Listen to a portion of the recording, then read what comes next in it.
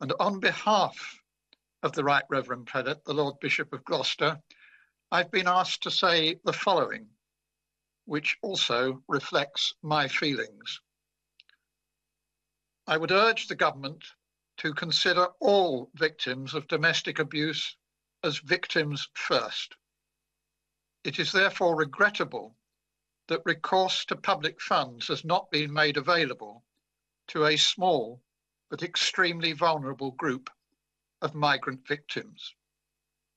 That said, at this stage, we accept that it has not been possible to add this to the bill. We hope that when the pilot scheme comes to an end, careful note will be taken of the results. The organisations providing support and hope to these migrant victims must be consulted, and we would do well to listen well to their experience.